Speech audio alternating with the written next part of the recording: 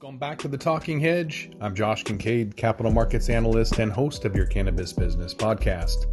All right, today we're going to do another quick forecasting, this time for the New Jersey cannabis market, New Jersey being the largest recreational cannabis market on the East Coast. They've got a total population of around 8.8 million, the most densely populated of all of the United States. Doesn't help that they're smashed between New York City on the east and Philly on the west.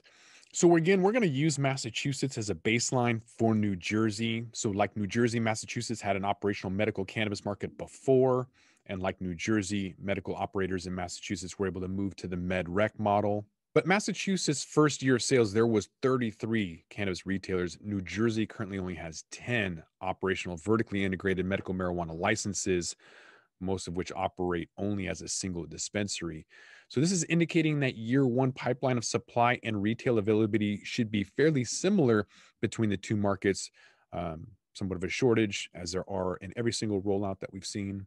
So as we've said on this podcast for a long time, the tax revenue from cannabis legalization was a huge motivational factor for New Jersey voters in 2020, more than Massachusetts voters in 2016.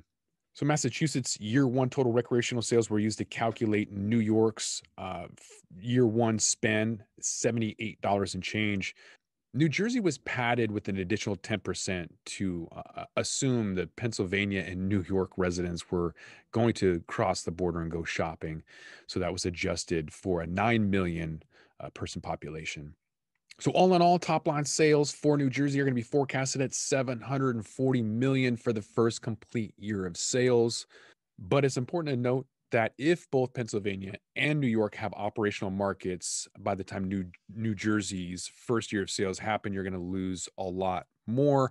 So that's going to imply that the new forecast would be decreased down to 540 million. So they're going to lose around $250 million if, or rather when, Pennsylvania and New York legalizes. So for final numbers, you're going to have to come back to the Talking Hedge and find out. With that, we're going to roll this one up. I'm Josh Kincaid. This is the Talking Hedge. Don't forget to like, share, and subscribe, or don't, and I'm out. Don't forget to smash that like button on your way out and check out these other videos that we've got.